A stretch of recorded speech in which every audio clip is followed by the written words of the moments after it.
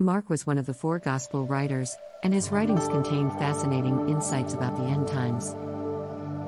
Today, we are going to explore these prophecies and how they relate to our world today. In Mark's Gospel, he mentions signs that would indicate the end times. He spoke about wars and rumors of wars, earthquakes, and famines. These signs are all too familiar in our world today. Mark also talks about the rise of false prophets and deception. With the widespread availability of information and technology, it's easier than ever for false teachings to spread. We must be vigilant in discerning the truth.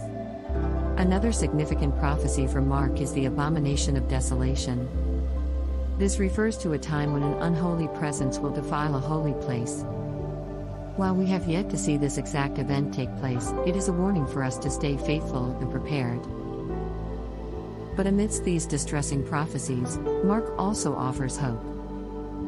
He speaks of the coming of the Son of Man, Jesus Christ, with power and glory. This promises a future where evil will be defeated and righteousness will prevail. As we navigate these uncertain times, let us remember the words of Mark and the hope they offer. Let us be watchful and discerning, focusing on the teachings of Jesus.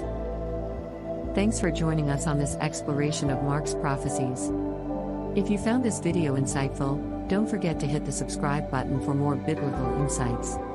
May God bless you and keep you in these end times.